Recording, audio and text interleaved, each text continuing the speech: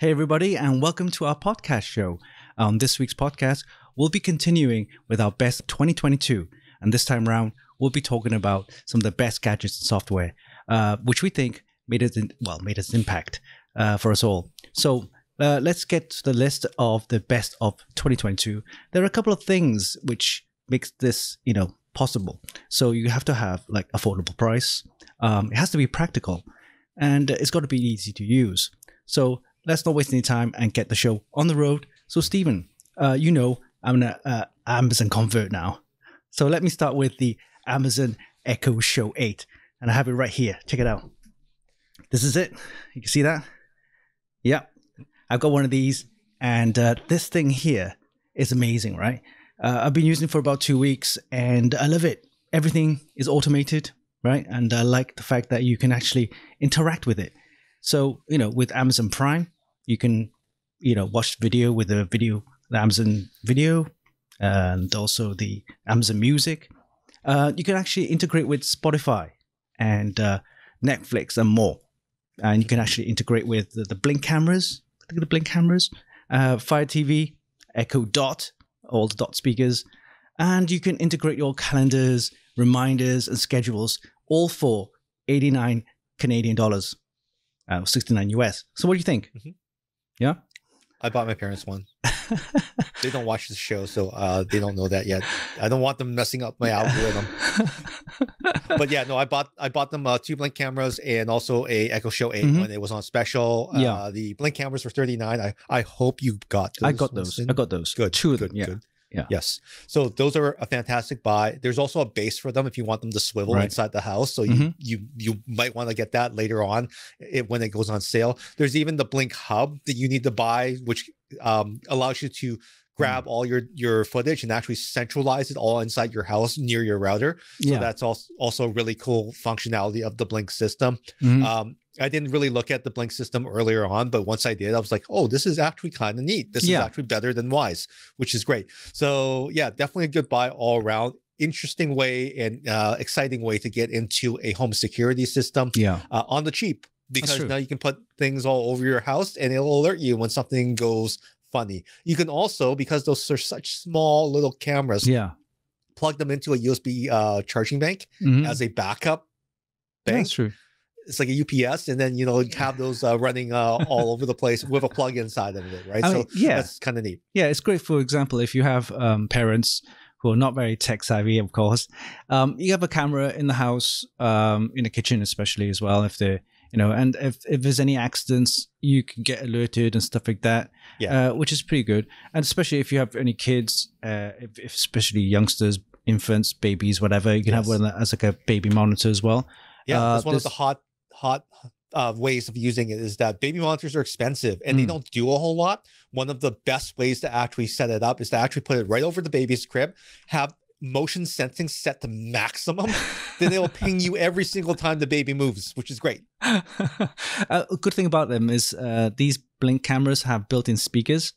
So you can actually get the Amazon app, right, or on the Show 8 to actually speak to it so that the other person on the other room can hear what, or especially you can link it up to what you call the Blink door camera as well. Yep, the doorbell. Blink door camera. Yeah, doorbell cam. especially if you get like deliveries come in and, you could, ask the delivery guy to drop it off at the porch or whatever.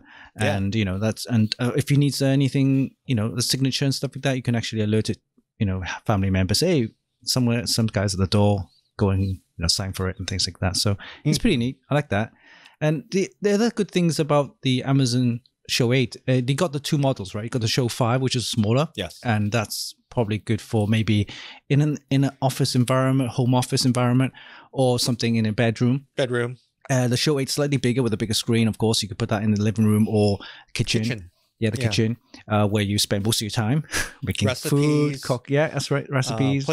I love the fact that I can just yell to my smart home assistant, because I'm not going to say the name, and have her add specific ingredients that I need onto my shopping list. Mm-hmm. So if I want them to, hey smart assistant, can you add milk to my shopping list? It'll add it to my shopping list, and it'll also populate it with frequently accessed items that you normally buy anyway. So it keeps them in records, so you can just add them back on later on, and you access that all from your Amazon Alexa app. And if you know anyone that actually has an Amazon Echo Show device anywhere in the world, you can actually link up and talk to them. That's true. With that device. That's true. Free calling over Wi-Fi. Exactly. So if you're, say, traveling, like we're going to be going to Italy, right? You have a family member at home, then you could say, you know, when the time zone's correct, you can, hey, don't forget to do your homework and stuff like that, right? Yeah. My kids are, I'm using, because I'm giving my parents an Echo Show 8, my kids can actually call my parents to talk to them whenever it's convenient, right? Yeah. Because it's a bigger display. They just have to yell at it to call. And that's right. It's kind of fun for everyone. Built-in 1080p camera, which is pretty decent. And you don't need any software setup. You just say, hey, call dad or mom, and the device on the other side will ring, and you just accept, and then the camera just switches on. You could do your two-way conversation right there. So it's really good. I like the way also. I also like the fact. I thought about that. Okay, yeah, that's good. That's good. I also like the fact that you could say, hey, so and so, the Alexa name. Don't know to bleep. But you can actually set reminders and things that it'll auto add it to your calendar. So if you link it up to, say, your Gmail calendar, it will insert that calendar entry in there, and you can have it on your phone, of course, and everything. So it reminds you, say, 10 minutes in or a day before, things like that. And it's a personal assistant, and it's all ready to go, and you can interact with it. You can ask it questions, say, hey, tell me a joke, and it'll do that. And they show me the scores of football or soccer, and it'll show you that as well. Read the news, everything. So that's what my kids do with it. That's what my kids do with it. I might actually end up, if it goes on sale again, I might actually end up with an Echo Show 10. I like the fact that it rotates around, and the speaker underneath it is actually much, much higher quality than all the other Echo Shows. I've also noticed the fact that in the Echo Show, the microphones aren't that great. So by upgrading to the 10, because it the direction of your voice, you can yell at it more effectively. Could you put that on your fridge? I think you mentioned about that. You could. Is it like the 15 you can? The 15 I think you can buy a magnet kit, and it'll just allows you to do that, but you would have to find some way to actually power it. Right. So you would still have to drape it around the fridge, around the corner, to put it into the receptacle, the power receptacle. So there's a way. There's ways to do that, but I don't think I'm going to do the Echo Show 15. I will strongly think about the Echo Show 10, mainly because it does have the upgraded speaker. It is actually, I think it's a smaller version of the Echo Studio speaker. Oh, right. Okay. In the base. So it actually sounds a lot better. And you could probably also pair it with the Echo Show subwoofer, so you can get better bass sound. Yeah. But in the kitchen, I think because it rotates around and because it's looking at you and then looking at the living room, I think on the countertop where you are, I think it's more effective. I think it's better. Yeah. Because you're always got your back to it. Then it's looking at you. Then it can hear you. Yeah, true. The other thing I like about this is that, if you subscribe to Prime, right, Amazon Prime, I ordered this in the morning and it got delivered in the afternoon. Just Richmond has a distribution center. It's actually very close to you. Oh, really? Closer than you think. Damn. Yeah. It was so crazy. I thought, I'm going to just jump in and get it. And there is definitely an Amazon warehouse near you. And I thought, okay, I'll see how good it is. Because I was going to go to 5. I thought, okay, I'll make it a little bit bigger. 5 is small. Yeah. Yeah, 8 is the right size these days. Yeah. And I love it. It was all integrated, especially with the cameras and everything. And I think you got the one with the light bulb, right? The package deal. Yeah, we got the package deal with the light bulb. They hide this. Is really, really. I don't think it's their fault, but they have bundles with free light bulbs. Yeah. You have to click on the free thing to get the free thing. Yeah. So I do have a light bulb. I haven't installed it yet. I don't know if I will. I installed it. I didn't get the bundle. I had to buy the light bulb separately, a pack of 2, and this is the TP-Link light bulb, which is Alexa approved and everything works with Alexa. So give it a try. So I downloaded the software onto the app, integrated with this Echo Show 8, and I can say, Alexa, lights on, and it would just come on, and Alexa in different colors for RGB I might and put everything. It somewhere. It's I fantastic. don't know if I'm going to put it in the rest of my house because I have a Philips Hue setup in my house. Right.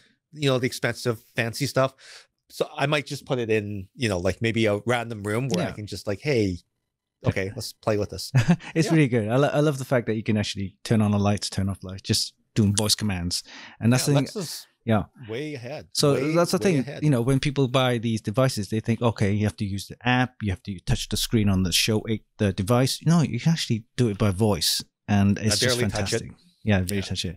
So that's that. I think that's one of the best kind of home device you can actually get, a smart home device you can get for your home right now. So Echo Show 8. So we should check it out. 89 Canadian dollars, 69 US. So not bad at all. Right. Not bad. Next, we have the streaming device, best of streaming device. So I got this thing here, right? I'll show you now. Right. So this is the Fire Stick. They call it the Amazon Fire Stick with the voice remote control. So this thing plugs straight to the back of the TV. So imagine you already have an existing smart TV or one of these big LCD TVs, but it doesn't come with any Amazon stuff, right? Or Prime or anything like that. You can actually plug this in and it'll just convert it into a smart TV, literally. So you can actually plug it into any monitor as well with HDMI output with built-in speakers, say, for example. Then you can turn that monitor to a TV. And it goes into a HDMI port, powered by a micro USB cable. And with the voice remote control, literally has all the settings with Netflix, Prime Video, Disney, music. And you can press the blue button here. It'll give you the Alexa voice commands.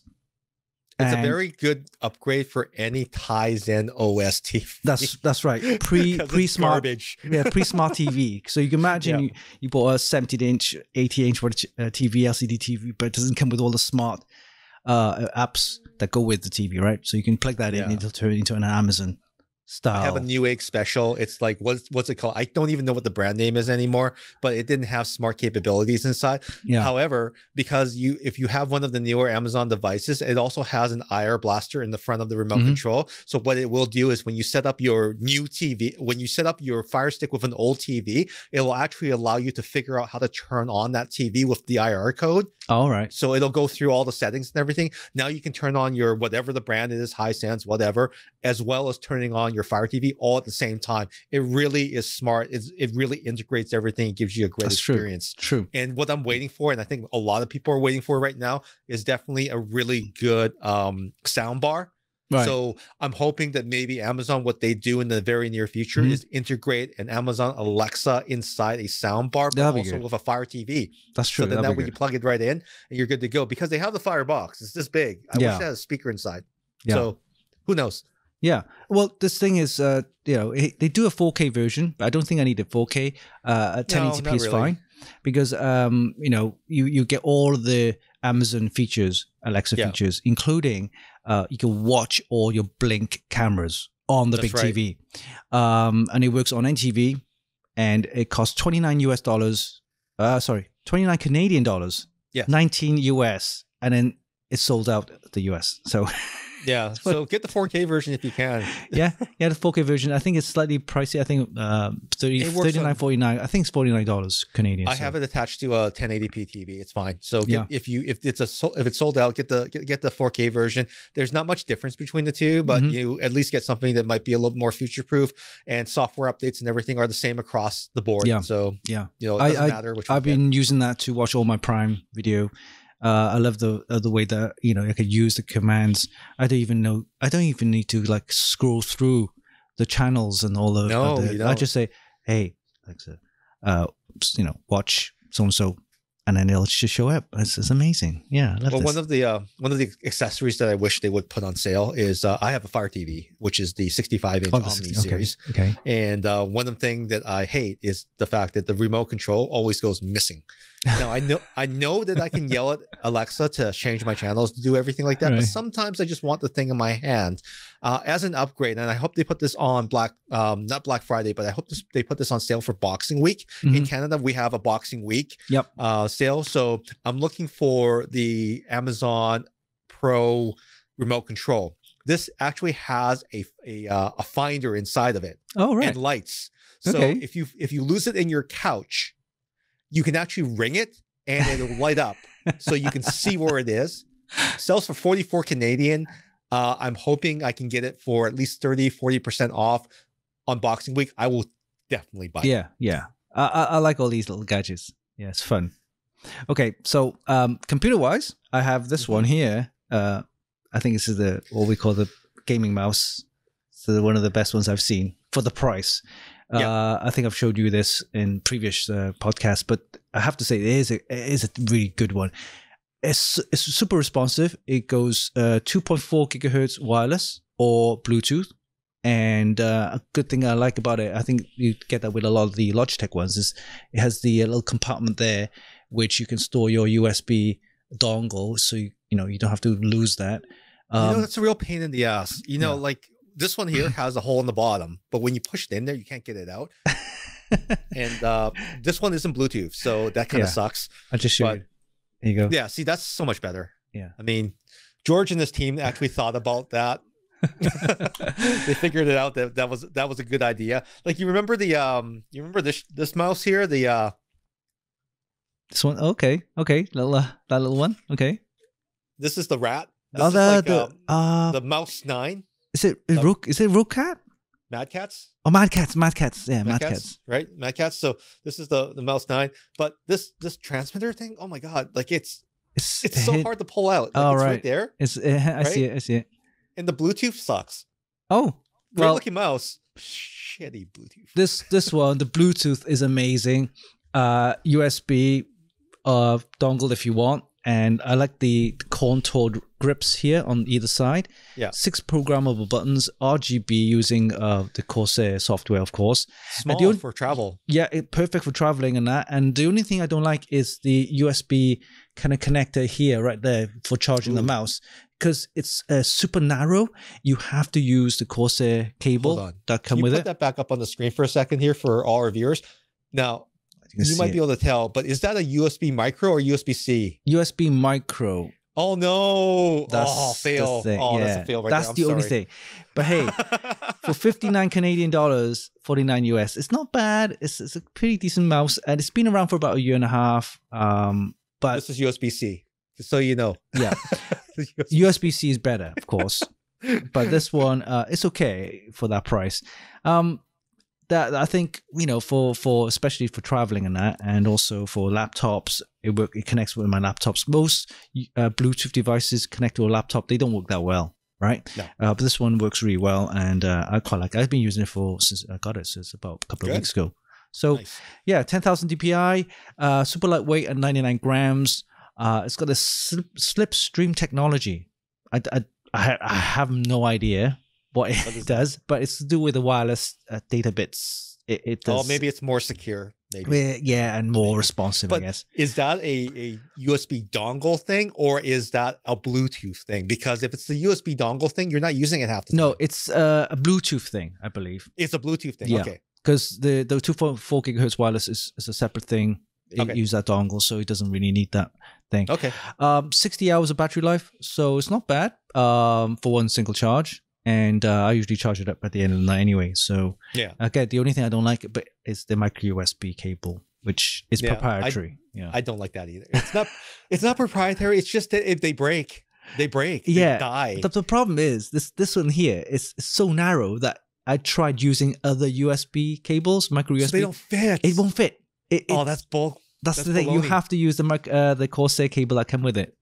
Okay, so maybe that's why it's $59, and they probably have a new one that's $89 with USB-C. I know, but for the price, I think it's great. But it's fair. It's fair. Fair, and you can check out some other wireless mouse with USB-C. I think the Steel Series does one. I think Razer, but you're looking at $80, $90, $100 for those easily. I was looking for mice like a long time ago, and I came across mice that I like from Logitech, but even their cheapest ones are starting price at least $89 for something that's Bluetooth decent. I do like their ergonomic mice. I think they're fantastic. But the one that I really wanted was battery powered. It lasted for like forever. Yeah. But it's the one that kind of stands up. I really like that one. Yeah, don't get me wrong. There are other brands out there. Logitech is one of the big brands I like as well. They have amazing mice, to be honest with you. I like them. You know, and they cater for like the ordinary user all the way to the pros, the gaming, you know, esports. Well, it saved my wrist. So I'm not at this station much except for podcasts, but when I'm at my other desk, without that, my wrist would be in pain right now. Yeah. This part here, the wrist here. Right here. Like instead of doing this, I do this now. Oh yeah, that's true. Yeah, that's true. So it's a lot better. I didn't realize that there's ways of holding mice. I'll give you an example, right? This is a palm. Yeah. Okay. This is a finger. And this is a claw. Yes, the claw grip. The claw grip, right? They call it. Yeah. So there are different ways of holding the mice, depending on how this is the new Logitech. You shake the hand. You shake the hand, and you just move it up and down. I've seen that one. That's right. It's very nice. So I like that. All right, moving on. We have probably one of my best purchases of 2022. Okay, let me bring it up. This is called a GK 14-inch portable 4K USB-C monitor. Oh, thank you for saying USB-C.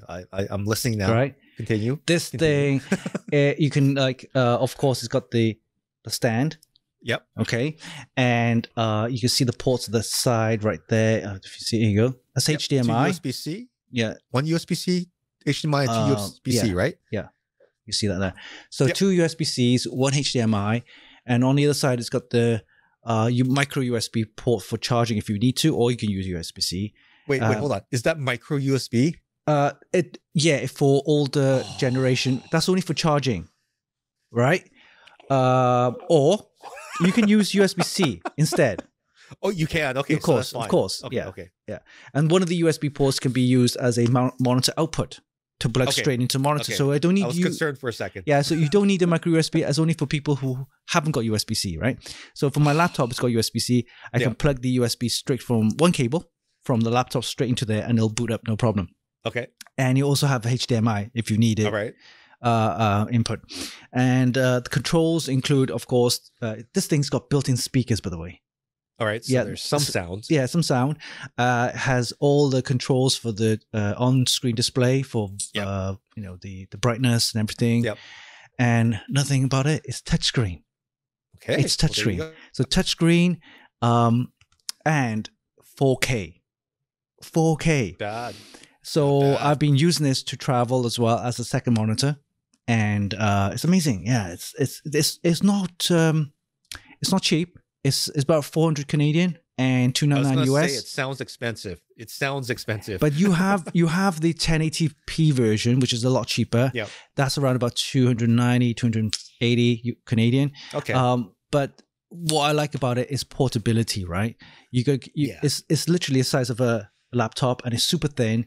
You can carry this along with your laptop and use it as a second screen. I know, like, people think, oh, why do I need that for?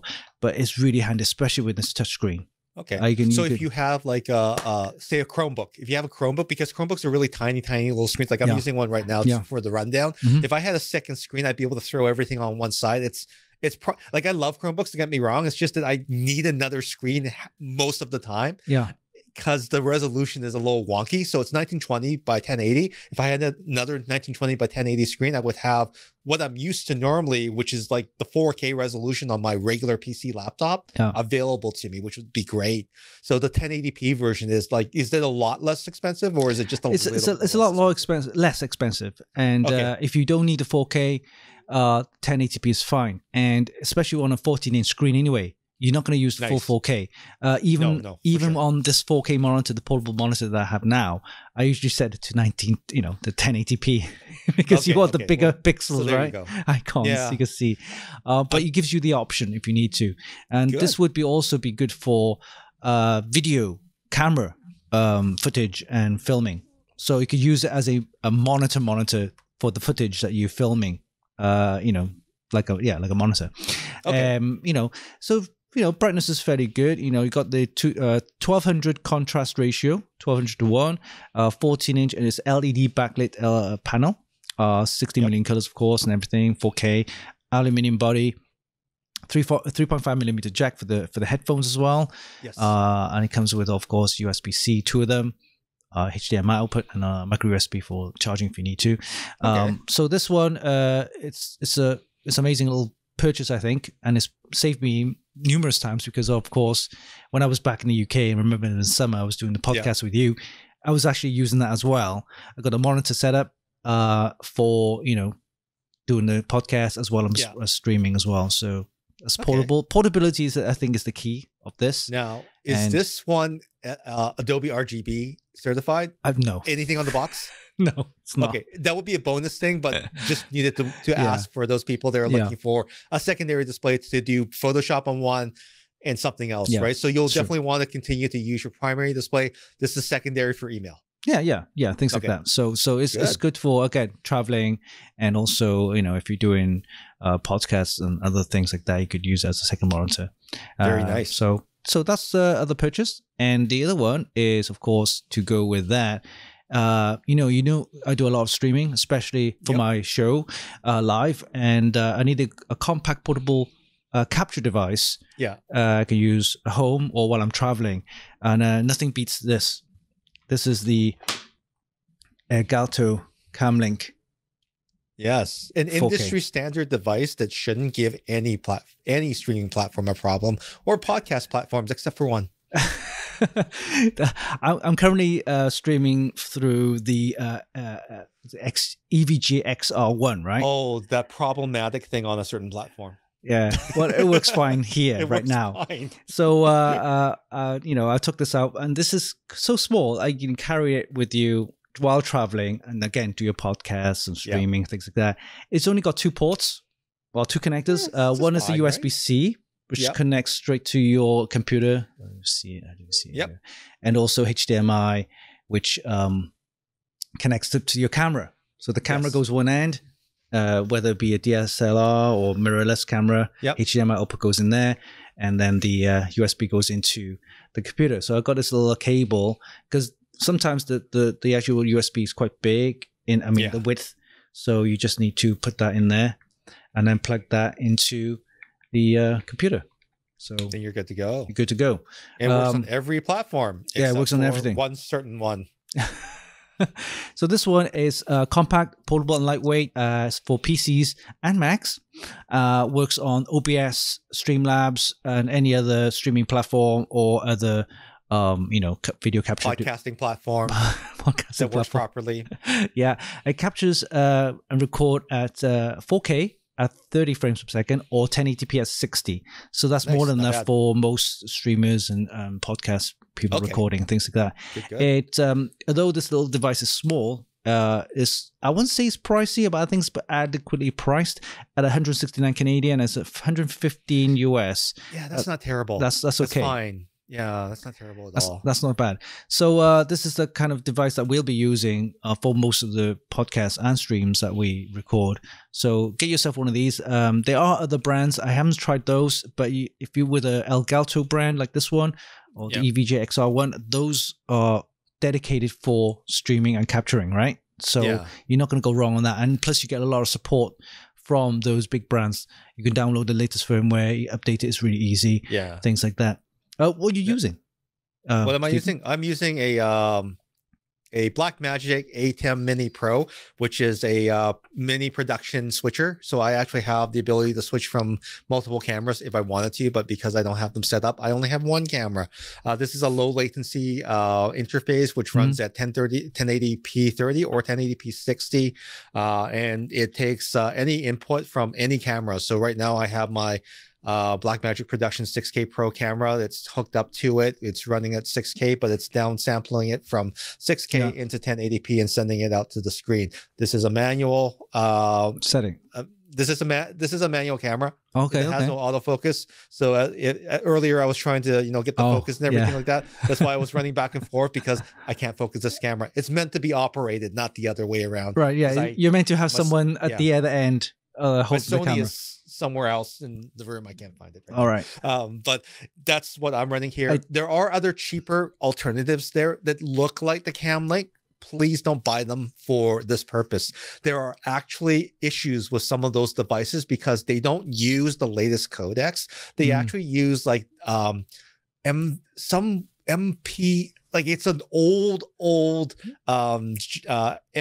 codec that has been replaced, and it puts a lot of resource strain and latency into your feed. And so it's not optimized for streaming or game streaming and podcasts and stuff like that. And they're cheap. They're $40. Yeah. But you're going to pay for it. That's right. Don't get that. You're going to get like jitters. You're going to get freezes, random freezes, and the color is really bad too. And it's not smooth.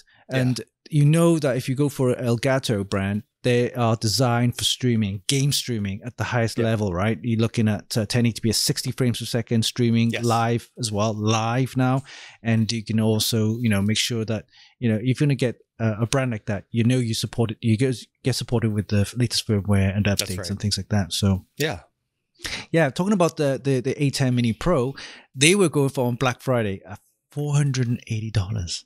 It's worth it. I mean, the A10 Mini Pro is definitely one of the best beginning switchers out there. It records everything to a SSD. So if you plug one in, you can record your entire show, and then you can just broadcast it. If you're recording to YouTube, if you're streaming directly live here, if you have that hard drive hooked up to it, you would actually have the entire show recorded in 1080p at this quality on this side without any jitters or streaming artifacts. So you could choose to end the show and upload a higher quality version after the show. And you could even edit on it if you wanted to. There is a one higher version called the A10 Mini Pro ISO. The ISO actually records every camera on its individual stream. And then you can actually just kind of edit and put them together. Right, I get you.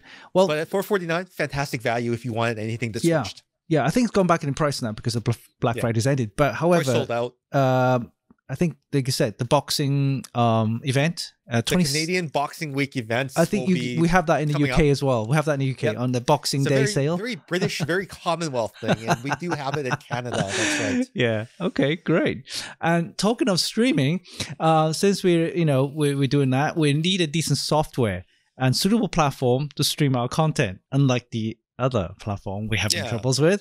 So apparently it streams. How scary would that be? How scary? Oh my God. Relying on that platform, Riverside. Yeah, that's right. But the streaming platform that we're using to record in this is we're doing a workaround. So we're using the web interface to get our windows with the screen, so you can see Stephen and you can see me, and then feeding that stream to a software platform which I use for live streaming. It's called Streamlabs/OBS, right? So you can Streamlabs and OBS. It's by far the most popular for streamers. You can set up merchandise, you can do giveaways, you can do like moderation, everything, and it's a ton of features on there. Moderation, you say? Yeah. Maybe Elon Musk should look into moderation. Yeah, you can. It integrates with Twitch and Facebook, YouTube, and you can do multi-stream and things like that. Twitch being the most dominant platform for chats, emotes, donations, community events, and things like that. So it is an amazing platform. It's free. You can go for the free tier, which is I think is limited to certain features. You can't do the merchandise or giveaways and things like that. But if you want your content out there, the free one is available right now. Download. But if you want all the other extra features, then it costs $19 per month for the Streamlabs Ultra, they call it. And I'm using that right now, and it's fantastic. It saved me a bunch of times, especially doing this workaround with Riverside / straight into YouTube. Yeah, and it's a Logitech company, so it's backed by a very large organization. Coincidentally, Streamlabs OBS was actually a Vancouver company that was purchased by Logitech. So there's a Canadian connection right here. So what they're doing is really great. I like the fact that they have a more polished interface than the standard open source OBS. But of course, there's a lot of times where people get very confused between the two. Like, is it Streamlabs OBS or OBS? Well, this is the paid one, and this has more features. That's right. So OBS, you can download that right away, and it's free to use. It's got all the features you need. But if you want the actual services, such as merchandise, giveaways, multi-stream to different platforms, full integration with Twitch, with the emotes and chats and all that kind of stuff, then the Streamlabs is the one to go for with the paid subscription service, which I'm using right now. And I haven't heard back since then. I signed up and I thought it gives you templates. It gives you everything that you need, especially if you're an up-and-coming streamer that you want to do, what do you call them? Sponsorship. So it does sponsorship as well. That's you have to subscribe to Streamlabs of that. OBS is the software engine platform, so that you can install and download and you can use that. But Streamlabs is the service subscription, which gives you more. And I definitely recommend it because it saved me a bunch of time, especially with what's happening with some certain podcast platforms. Yeah, so. I know that's kind of crappy how they say that they can stream too. Imagine if we were streaming the show and it started cutting out. Oh my god. Pissed off your donors and people would be. Exactly. I mean, luckily I do live streaming every week, and I know about this, right? OBS, Streamlabs and stuff like that. If I didn't know about that, then I'll be like, what do I do?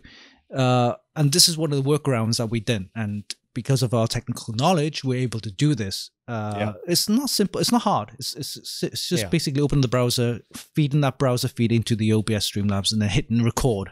This got a record function on the OBS, which is fantastic. You can go live. Thank you for reminding me. You reminded me about the subscription. I actually need to downgrade our subscription. Actually, I need to cancel our subscription again. So thank you. So check that out. It's a fantastic software for streaming and podcasts and stuff like that. And you hit the record button to do whatever you want. It's great. Okay, talking about editing and video recording and stuff like that. Not everyone can afford a MacBook Pro plus additional software such as Final Cut Pro and 6, which costs a lot, right? And even with a decent PC system, you can run Adobe Premiere, which is great, but it's a steep learning curve, as you know. And when I first started out, I used something really simple, quick and easy as well. This is called Filmora, right? It's from Wondershare. Okay, it's really cheap. Oh, Vancouver as well? Okay. All right. Supports HDR, supports SRT files. You got the screen support, split screen auto synchronization for your audio, color match. So if your colors are faded out, whatever, or you need that, the hue, whatever, you can fix that. Built-in video effects, something simple. It's got the video effects, texts, and stuff like that. And it's available for PCs and Macs. The free version, I think you got that. What do you call it? The watermark on there, right? So that's free, of course. But if you want no watermark, it's $39 per year per PC. So $39, that's cheap. You get a full video editing software that anybody can use, right? And you can bang out those videos quick and easy with not much learning. It's everything so simple. You just drag and drop all those little files plus the audio, drag and drop those files, and then hit the export. And of course, you need to cut whatever you need to cut, but hit the export button. That's it. Don't get me wrong; it is a simple software. It doesn't do all the stuff you expect from Adobe Premiere or Final Cut Pro, but for someone who's just learning how to video edit, wants something to quick and easy, and want to bang out those videos, then this is something that I think you should get. It's the Wondershare Filmora at $39 per year, so not bad. What do you use, Stephen? Well, I use Adobe Premiere Pro. Okay, I'm basically in that ecosystem. Yeah, something that and I should mention this as well too, that if you want something that is a little bit more advanced, but you don't want to spend monthly for Adobe Premiere Pro, you can also go to DaVinci Resolve, which is Blackmagic. Blackmagic's DaVinci Resolve is actually a pro level editing system with a lot more features when you buy the full version, but even the basic version gives you color correction, editing, and also the ability to use lookup table, LUTs, color, also advanced color grading tools, advanced editing tools, the ability to ingest and use all sorts of crazy numbers of codecs, including Blackmagic's own Blackmagic Raw, which is like one of the top ways to actually get an image that is unlike anything, very cinematic look. It's like anything that comes off of a film camera. If you can imagine that look, you could probably do it inside DaVinci Resolve. You can even use ProRes, which is the Apple standard. So that's for delivery to studios. They use ProRes a lot as well too. So if you want something that acts like a full-scale Hollywood editor, it's free. You can download it from Blackmagic support, and then you can use that. And you can also use, in addition, you can use Filmora as well too, because there's a lot of things here that are much faster to do on Filmora, and then you can just bring those files into the DaVinci Resolve to kind of play around with a little bit more as well too. So, you know, like, it's not cheap software. It's not lesser featured Filmora. It just does things a little bit differently and faster in some cases. Even Adobe Premiere Pro, like, I like the fact that I'm used to it and I'm fast on it, but yeah, it's like, you know, with any software, whether it's Adobe Premiere Pro or the DaVinci Resolve, those are great software, of course, don't get me wrong. I mean, you can do a lot more with that.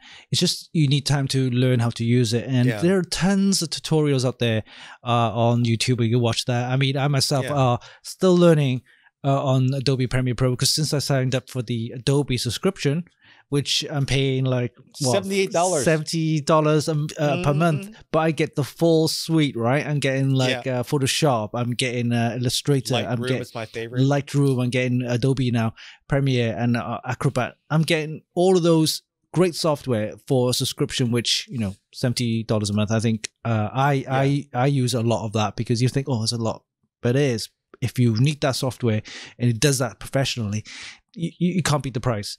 And I love the fact that they did do the subscription level, because if I was going to buy those packages separately, like 5 years ago, it's thousands of dollars. Thousands of dollars.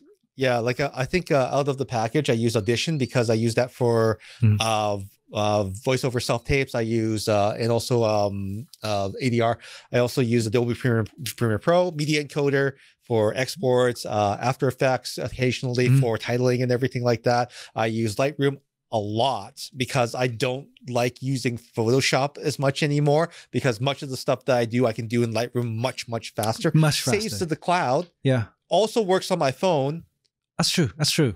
All my effects are available to me on my phone. And I forgot to mention, I can edit right here. Yeah, the subscription also gives you the cloud services, including all the storage that you need, backup and everything, which is fantastic. And it's really good. But it's also, again, it's $78 a month versus $39 a year. Winston, you found something really great that people can at least start on for $39. It's not that big of a deal. Yeah. But if you want something that's more powerful, DaVinci Resolve is right around the corner, and it has the same editing workflow of Adobe Premiere. The only thing, and I'll have to stress this, is that if you like how Adobe Premiere, you can actually just take all the files and have it on one hard drive. That's the thing. Does it work? So you can save some of your Adobe Premiere files and then import it into the DaVinci Resolve. You can use it that way, but DaVinci Resolve does one quirky thing that you may not be, most people are not aware of, and that's the fact that they use a database system. So what that means is that the file that you normally would save on a hard drive in Adobe Premiere Pro, if you're working on a project inside DaVinci Resolve, that project file lives inside a database. So it doesn't actually save to the hard drive. So let's just say that the database file got corrupted or something happened to it. Your project file would actually live inside there. It would be corrupted as well too, even though you have all your files. Now there's redundancies and checks, and it's a very robust system. But in order for you to export a project and archive it or take it somewhere else, you would actually have to do a archive export to get it out of there. You can't just drag and drop your entire folder. Right. Just FYI, a lot of people have lost projects just not realizing that that's how it works. Going from Premiere to this, and then just watch and read up on all the tutorials. Okay, and make sure you have backups for sure. That's the big one. That's the big one. That's the big mistake. So you've got this amazing film, you've edited it, taken months to do it, you've deleted Adobe DaVinci off your machine. Well, guess what? The database file is gone too. Sorry. Oh no! Oh no! Yeah, I like I've been using Filmora when I first started, and few times the actual software, I wouldn't say crashed. It was that my video footage was too big, right? We're talking like a gig or 2 gigs per footage, and I think if you're running Windows system, especially Windows, it probably used up all the cache or whatever, and it kind of crashed, right? It crashed. It's just Windows issue. It happened. A good thing about Filmora as well, when I double click on to restart the Filmora app, it asks me, hey, we detected the system crash. Would you like to restore your files or your file? I thought, yes, click on that. And it worked. It just restarted the app, and it kind of like everything was in place with all the changes that you kind of forgot to save. It was there. Amazing. Nice. So that's why I recommend affordable, cheap, and it cloud saves your stuff, which, to be honest, some standalone apps on your system don't even do that. So that's actually a really nice save. Yeah, it's like a life vest. right. And talking about apps, right? So as you know, I've signed up to Amazon Prime, and I'm doing a lot of shopping. But tracking those items online can be a bit of a nightmare, right? And but I've actually downloaded the software, and it's called Aftership. Right. And this shipment tracking app is available on iOS and Android, I believe. What it does is syncs it with your email. So it automatically adds the tracking number straight into the app, and it monitors the shipment, the status of the shipment, tracks the shipment's location, and there's even a link to go back to the courier. Right. And it's $0. It's free. And it shows you the map as well, where the actual shipment is going to. So with a shipment, it go from one depot to the next depot, from one city to the next, and you can actually follow it. And it tells you all the timestamp of the location of of your package. And I really like that, especially if you're buying a lot of stuff from Amazon, right? And you could just, you don't even have to think about, what's my tracking number? What? It even works with Wish. Does it work with Wish? I didn't know that. Yeah, it works with Wish. And it's amazing. You don't even have to copy and paste the tracking number. You order stuff online on Amazon store, and it will, because you get a notification from Amazon, the email of your order, it will take that email and get the tracking number off it automatically, right? Nice. And it'll just automatically add it to the app. And when you open the app, it's there, and you can just track it. It's amazing. Probably good for those AliExpress deals that you accidentally purchased. That's right. You can actually also sync it with not just Amazon, but any other courier service that has, when they send a notification via email with the tracking number, it will actually take that as well. Good. So, which is amazing. And I don't need to physically add or copy and paste the tracking number. It'll just automatically add it into the app, and you could just track it. So that's one of those better apps I've used for the mobile phone. Of course, there's others, but I think this one that I've used a lot more since I've joined Amazon Prime. Yeah, right? I think there's a couple different ones, like Route. There's Aftership. There's also the one that's built into Shopify as well too. I can't remember what it's called, but there's a lot of different ones, and it's nice to know where your stuff is, especially if you forget that. Oh, what is this? I can't remember. Did I order this? Yeah, and another thing about that. Also on the Echo Show 8 or any of the the smart home devices, if you order stuff on Amazon, it gets delivered. It will tell you. Yes. And during this time of year, on Amazon devices, it'll also hide what's inside the product. So this time of year, it won't spoil any shipping or any gifts. It won't tell you what it is. It'll say, you have 2 shipments has arrived today. You can override it though, but don't do it this time of year. Just keep the surprise. Yeah. It's quite fun. That's what I like about the Amazon, these smart home devices. It's so fun to use, and it's got that interactivity which I didn't expect. Especially with all those built-in apps and stuff like that, you can integrate it with so many things. So that's my selection of the best of 2022 gadgets and software. So any other things to add that you've tweaked your interested?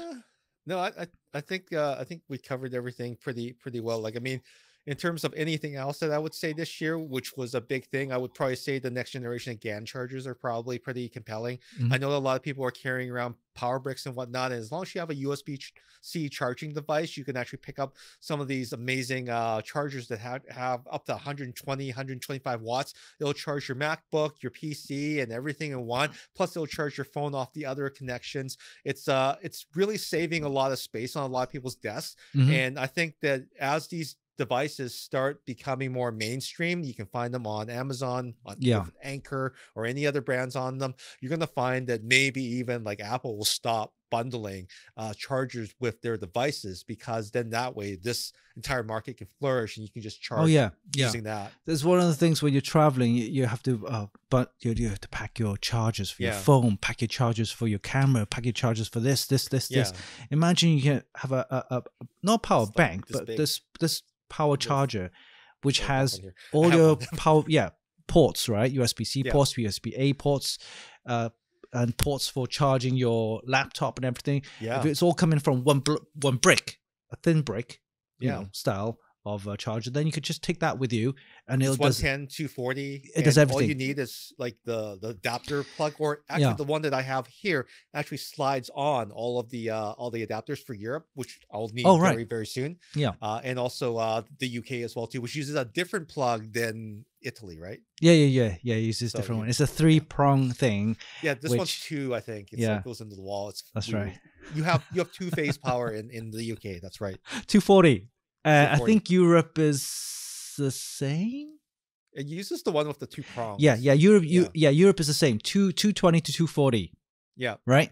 But different prongs. And in Asia, I think in Japan is 110. In Hong Kong and China, I think it's 220 as well. 240, 2020. In Taiwan, it's proper. In Taiwan is 110. Is it 110? Yeah, I'm sure it's 110. 110. AC, like everything I had here plugged right into the wall, which is fantastic. Yeah. All right, so that was the best of 2022 gadgets and software. If you have any special mentions, please let us know. Drop it in an email.